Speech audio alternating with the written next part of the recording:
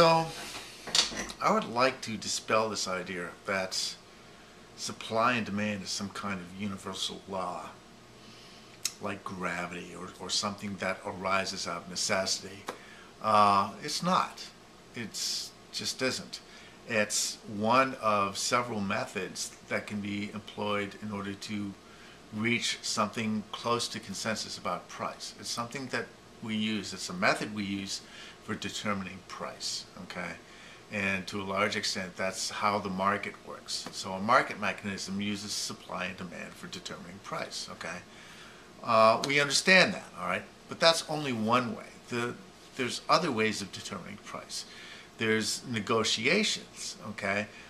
Maybe between two people where they haggle over the price. Maybe you're haggling over the price of a car, for example.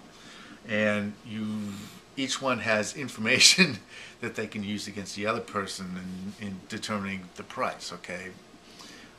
So there's that aspect of it as well. It's possible also Soviet-style central planning to do price fixing, which we all agree is probably not a very good idea because it failed miserably in the Soviet Union, all right? But it's only one out of many different processes that can be used for determining the price of something.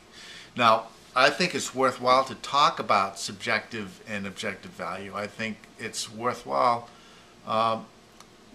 talking about and not just trying to wish them out of existence. I think subjective value is something that is closely associated with psychology, and there's a lot we're finding out about psychology and a lot we can state about subjective value, and it helps us build a model of the typical consumer. We want to understand how people function within an economy, and understanding their subjective values is very important, and in order to do that we need to understand psychology. I think it's important to understand how people arrive at certain decisions, okay? And it's not the rational way that the classical economics would have you believe. It's far more complex in some ways and far more simple in others, okay? The other thing, the objective wealth or objective measure of value, I think that price is a pretty good measure of value, objective measure of value, and it's because it's something that's arrived at through some process that attempts to approximate consensus, okay, when it's done well, all right? When it's done well, people feel as though the price is reasonably fair for all parties, okay? So that's what supply and demand can do in a lot of cases. Not in all cases, especially not when producers collude to do their own price fixing, okay? Price fixing is not something that only governments do.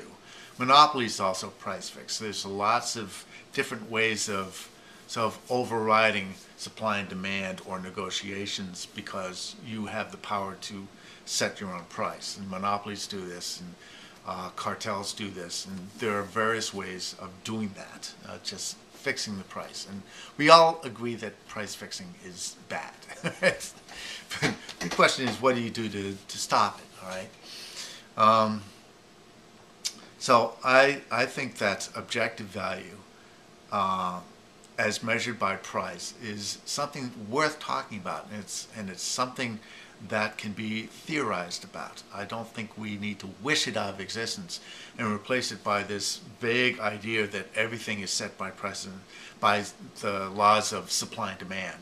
I don't think so at all. I think supply and demand is not a law. It's only one process out of many that can be used for setting prices, and that the price is, as close as we can make it to be, an objective measure of value. And I think that's very important to remember. Anyways, that's all I want to say for this video. That's all.